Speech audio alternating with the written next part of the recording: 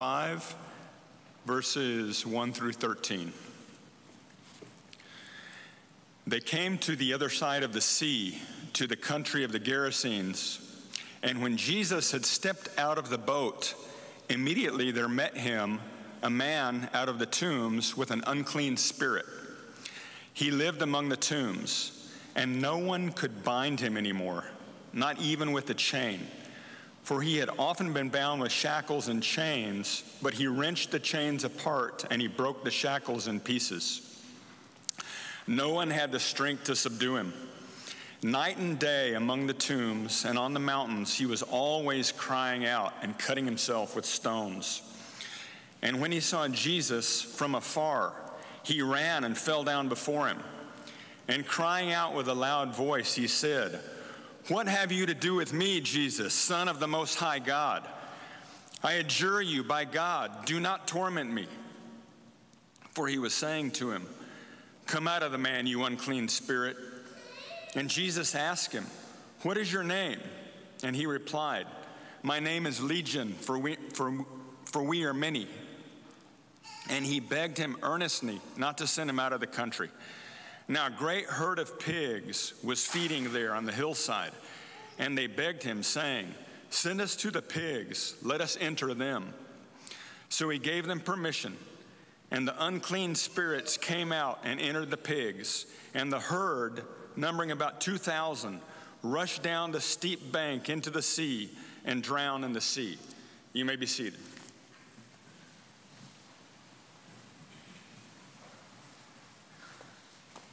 Good morning. It's good to see you here today. Have a nice-sized crowd in the house and others at home watching on YouTube. And are we still doing Facebook, or is that passé now? That's old school. We've moved on.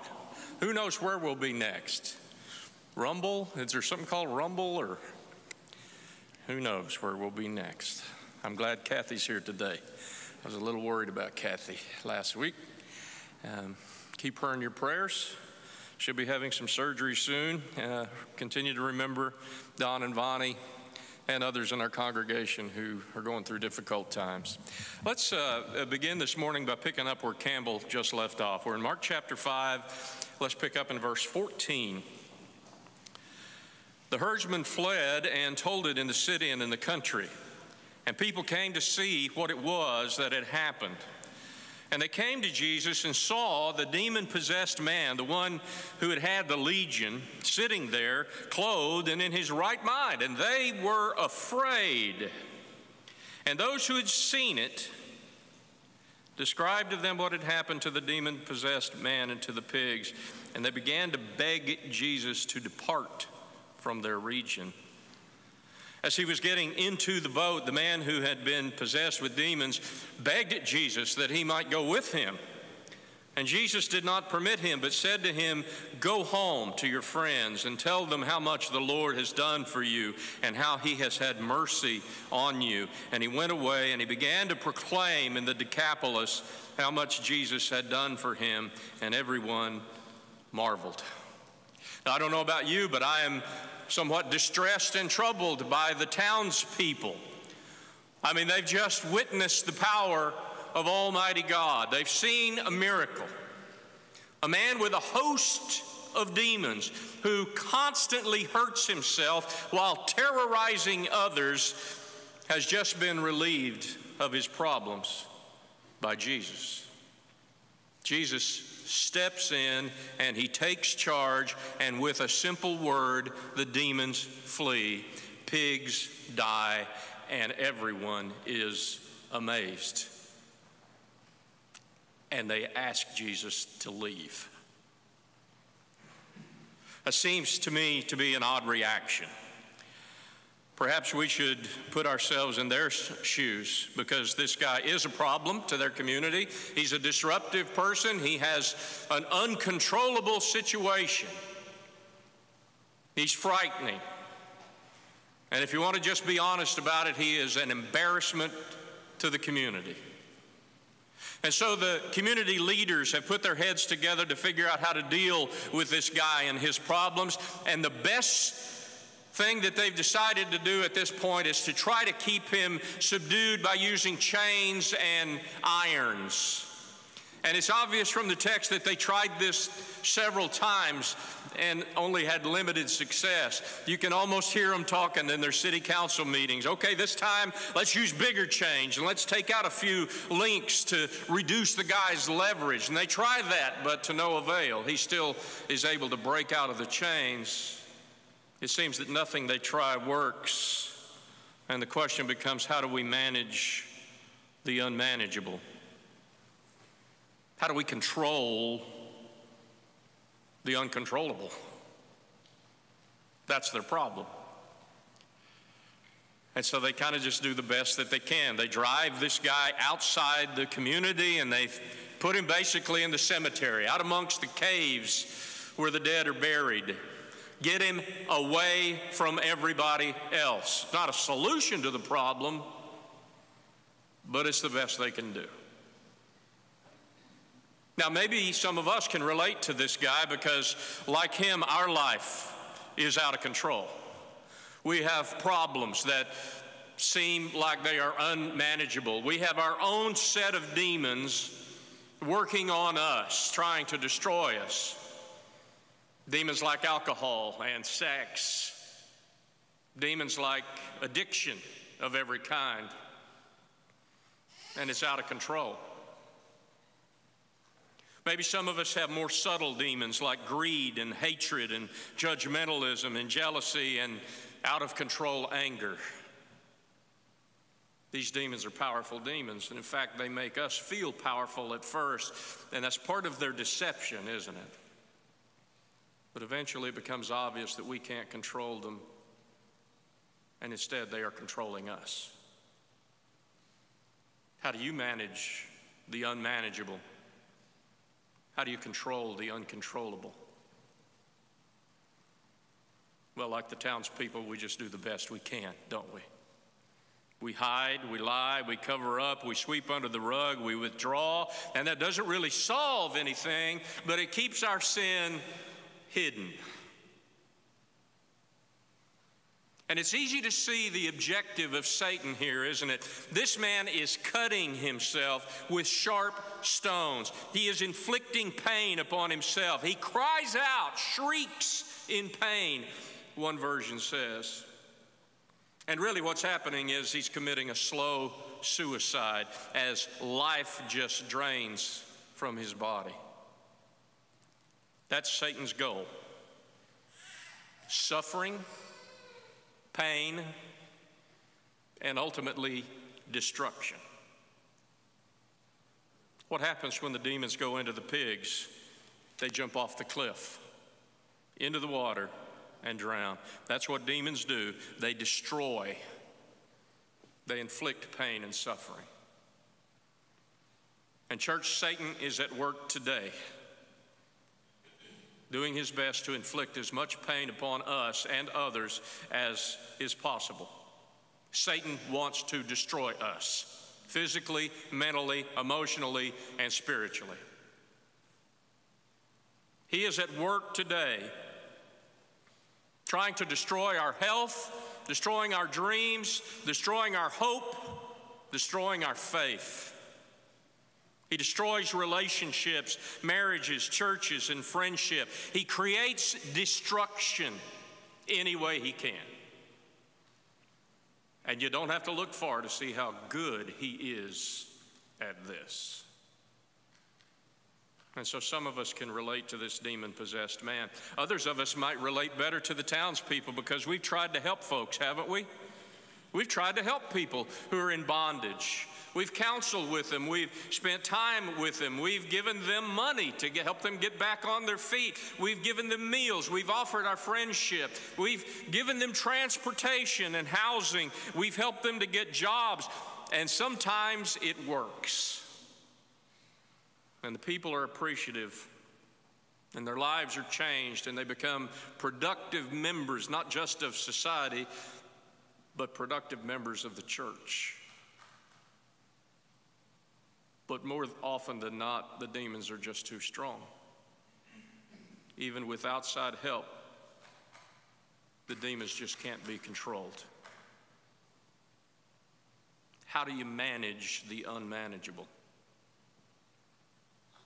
Honestly, I think we do what the townspeople did. We just keep the problem at a distance. We tried. We did our best. And then here comes Jesus. Here comes Jesus. And he immediately takes control of an uncontrollable situation. Who are you? Jesus asks. They call themselves Legion. Now, we've heard a lot of sermons about preachers talking about legions of soldiers, legions of angels. Legion is a military term that means 6,000. That's what these demons called themselves. Now, were there 6,000 demons inside this guy? I don't know. Maybe. It was enough to fill a 2,000 pig herd, wasn't it? 2,000 pigs. Bunch of demons inside this man. But I'm kind of wondering if these demons are not just being arrogant, that they're boasting, trying to make themselves seem unconquerable. We are Legion. But when they say that to Jesus, it doesn't mean anything. And they know that. Jesus knows that. The demons don't put up a fight at all. In fact, they begin to negotiate their surrender, don't they? There's no battle taking place here. Jesus is in control of this situation, and they are negotiating surrender. You remember back in chapter 3, just a few weeks ago, in verse 27, Jesus said, "No one can enter a strong man's house and plunder his goods until he first binds the strong man. Then indeed he may plunder his house." And we said at the time, who is the strong man? Satan. Satan is the strong man, and Jesus went toe-to-toe with him in the wilderness. Satan threw everything in his arsenal at the Son of God, trying to trip him up and make him sin, and instead, Jesus tied him up and marched out of that desert in victory. Satan has been bound. And that's why now everywhere Jesus goes, when demons are present, all he has to do is say, "Out," and they're gone. He touches someone and the sickness is gone. Satan is bound, and Jesus is plundering his house. What is Satan's house? Hell? No. The world. 3 times in John's gospel, Jesus calls Satan the prince of this world. Satan's ultimate destination is the lake of fire that is spoken of in the book of Revelation. But right now, church, he lives in Austin, Texas, Buda, Texas, Kyle, Texas. Satan is alive and well here with us. But he's bound, and Jesus is plundering his house. God's Son is on earth, Satan's turf, and Satan can't do anything about it. Now, I know there's a question right now that's troubling all of us. If Jesus can cure any disease, if he can heal any affliction, if he has power over all demons, then why doesn't he just completely wipe evil off the face of the planet right now and just be done with it? Why is evil still here with us? Why doesn't Jesus just make it leave? And the short answer is, he has. It's what God accomplished through Jesus at the cross. The destruction of Satan. It's a done deal. But it's not yet complete. It's one of those now but not yet things that we talk about from time to time. Satan has been defeated, but he's not yet been eliminated. When the Word became flesh and tabernacled among us in the person of Jesus of Nazareth, he came into Satan's domain, Satan's kingdom. And that's why that battle out in the desert was so important. Jesus came to Satan's turf and met him head on, and Satan lost. Jesus established not only his power over Satan, but through his death and resurrection, he established his rule over all the earth. He is the Lord of heaven and Lord of earth. Through his death and resurrection, Satan's kingdom has been defeated, and it is passing away. But not yet. The kingdom of God is victorious and is here to stay, but it's not yet here in its completeness. That's going to happen when Jesus comes back. On Resurrection Day. On Judgment Day. Here's how Paul puts it in 1 Corinthians chapter 15. Look at verse 22. For as in Adam all die, so also in Christ all shall be made alive. But each in his own order, Christ the first fruits, then at his coming, those who belong to Christ. That's us. And then comes the end, when he delivers the kingdom to God the Father after what? After destroying every rule and every authority and every power. When the end comes, all that's going to be left is the kingdom of God. No more evil, no more death, no more suffering, no more sickness, no more destruction. But it's not yet. And we say, okay, I can accept that. We have the kingdom of God and the kingdom of Satan, and they're kind of coexisting here in this world. And one day, the kingdom of Satan is going to completely pass away. But there's still that little question in the back of our mind that's just eating us alive, isn't it? Why do the people of God still suffer? I mean, we're part of the kingdom of God now, aren't we? We've declared Jesus to be the Lord of our life. We serve him and him only. So why do we still suffer? Why doesn't Jesus just take the pain away from those of us who are following him? Why doesn't God give us everything we ask for in prayer for people who are struggling, for people who are sick? And brothers and sisters of the faith, I've been thinking about this for 62 years, and here's my answer to that. I don't know. I mean, I see those passages in Scripture that talk about how suffering and trials and persecution produces in us perseverance and makes us more reliant upon God.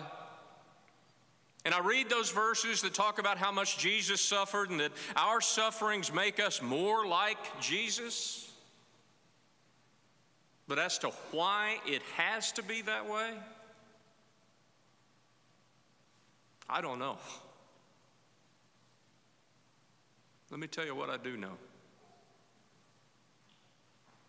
God loves us, and he knows what's best for us. And if suffering and sickness and trial and persecution is necessary for me to be in God's presence for all eternity, then I say, so be it.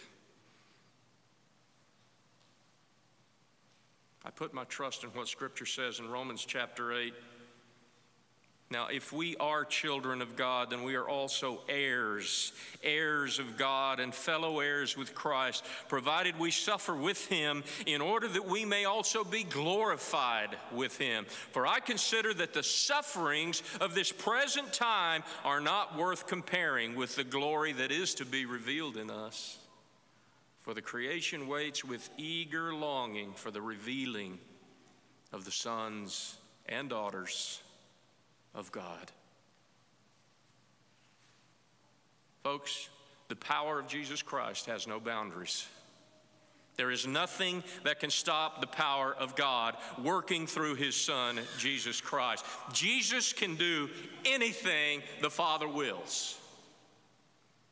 There is no sickness that Jesus cannot cure. There is no power greater than His. No evil force that is not obedient to His word the first time it's spoken. But it is also obvious, and please do not miss this, it is also obvious that no human being can control Jesus. He will constantly do the unexpected. And if we're afraid of the power of evil, if we can't manage the most horrible of Satan's afflictions, what are we going to do with the one more powerful than Satan? Well, we have a choice. The same choice that the townspeople in our story had to make. Look at the choice again, verses 14 through 17. The herdsmen fled and told it in the city and in the country, and people came to see what it was that had happened. And they came to Jesus and saw the demon-possessed man, the one who had had the legion, sitting there clothed and in his right mind, and they were afraid. And those who had seen it described to them what had happened to the demon-possessed man and to the pigs, and they began to beg Jesus to depart from their region. The townspeople don't want anything to do with a power they can't control.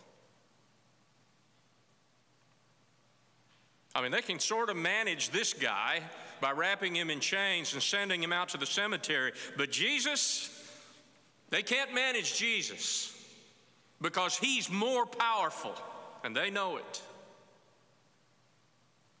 In fact, they may have even more insight about that than the disciples about who Jesus is at this point in the gospel. They know that if this guy sticks around, eventually they're going to have no choice but to obey him. Do they want to do that? Well, they don't know. They're afraid. Wouldn't you be afraid of a power more powerful than the greatest power you had ever known? And He's just so unpredictable. He has just allowed 2,000 pigs to commit suicide, and He didn't put it to a vote of the townspeople or even the guys who are tending the pigs. He didn't ask their permission. He's unpredictable. You don't know what He's going to do next. Do you really want to give control of your life to Jesus, knowing that it's not going to be a 50-50 deal? We are not in partnership with Jesus. He's not going to ask our permission for anything. And He may not do what we tell Him to do. He may not operate within our time frame. You can't control Him. You can't say, Jesus, listen, here's how I'd like for you to run my life, because that's not going to work, and the townspeople know it. So they say, we'd like for you to leave, please. And that's another thing about Jesus, probably worth writing down. If you tell Jesus to leave, He will. He'll let you manage or try to manage your unmanageable life and the lives of those around you as best you can.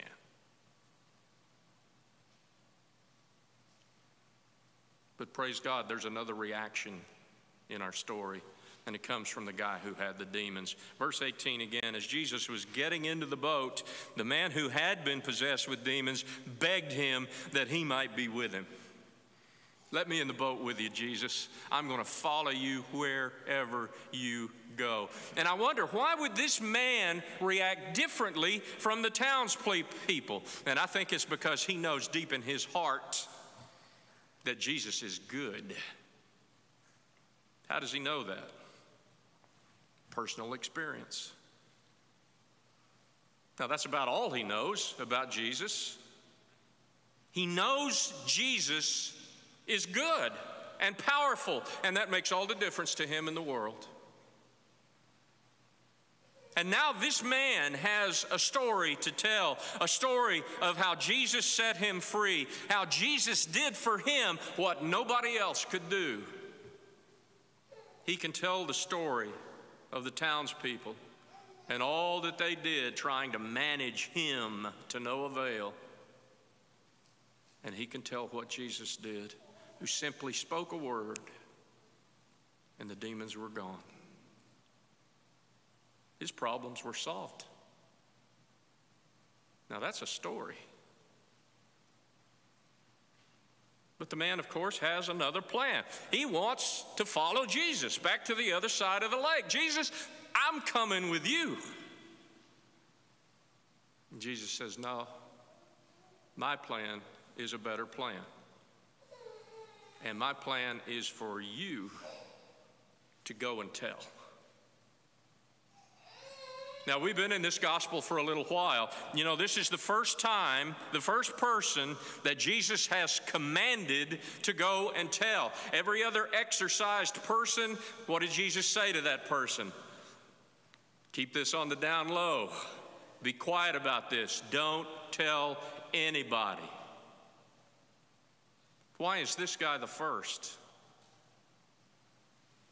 Well, it's because he's got the right story. He has the right message. Everybody else would love to be talking. They don't know what they're talking about, though. This guy does, if he will do exactly what Jesus tells him to do. He's going to have the perfect message. Jesus says, you go and tell everyone what I've done for you. Now, he doesn't know everything, does he? He doesn't really know much at all. But he knows that Jesus is good news. Just go and tell what I've done for you. And verse 20 tells us that that is exactly what this man did. The townspeople run Jesus off. Good riddance. They're content to do the best they can, trying to manage their unmanageable problems. They want to believe they're in control of their own lives, and that's why they're scared of Jesus. If he sticks around, they know they're going to have to surrender their control. Let me ask you a question. Do you really believe you have control of your life? Let's think about that for a second. How many things are going on in your life right now that you have no control absolutely over? I mean, there's not a thing in the world you can do about it. Number one is COVID-19.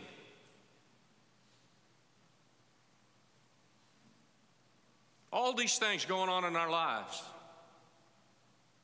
The cancer, the addictions, the sin. There are a lot of things going on in our life that we don't have much control over. Last week we had no control over who was throwing the switch on our electricity or who was running the water meter. No control over that whatsoever. It's scary. See, we like to live under the illusion that we have control, and that's where the townspeople are. They'd rather live under an illusion than to surrender to the unpredictable control of the Son of God. But the man thought differently. He's just full of the good news of Jesus. He gives Jesus full control. How do we know that? Because he did what Jesus told him to do. We know what he wants to do, and Jesus says, we're not going to do that. Here's what I want you to do, and boom, the guy obeys. He gave Jesus full control. And here's your one-point sermon. You know you've given Jesus control of your life when you do exactly what he wants you to do and not what you want to do. The test is obedience. And you know what? If we say no to Jesus, he'll leave. Jesus doesn't stick around when he's not wanted. But if we'll realize his goodness as well as his power, if we'll acknowledge His authority, if we'll really do everything we can to get to know Him better, you know what? We'd be fools to run Him off, wouldn't we? May we surrender to Jesus. May we give Him full control. Because the commission that Jesus gives to this previously demon-possessed man is the very same commission that He's given to you and me. Look at it again. Go home to your friends and tell them how much the Lord has done for you and how He has had mercy on you.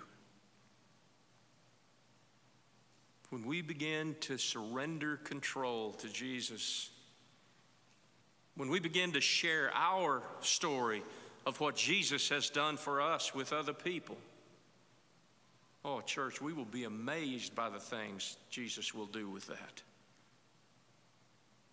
He will use us to bring glory to the Father in heaven.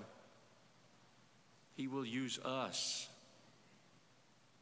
to bless the lives of other people. You have a story to tell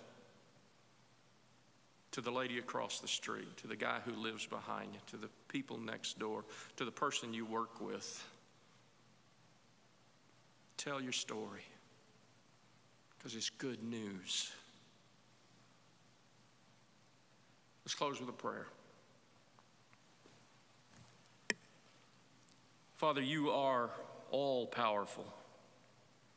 You speak and things happen. Lord God, Jesus came from you to show us what you're all about. And we thank you that He has shown us your goodness and holiness and your unlimited power. Father, help us see that any power and control we might have has been given to us as a gift by you, that you allow us a small measure of dominion in this world, but ultimately all power belongs to you. And Father, we would be fools not to surrender everything to you. Help us surrender our lives to you, Father, to believe and trust that you really do know what's best for us in this life. And even though we may not understand that fully, help us to trust it with the knowledge that only you can manage the unmanageable. We thank you for Jesus, who has defeated Satan, who has defeated sin and death, that we might have hope of eternal life with you. We pray in and praise the name of Jesus. And all the people of God say, amen. Last week we had a young man give his life to Jesus. We have water this morning and the baptistry is full. If you've not yet given your life to Jesus, may today be the day of your salvation. I'll be down here at the front at the end of our worship. If we have anyone wishing to be baptized, come on down and talk with me.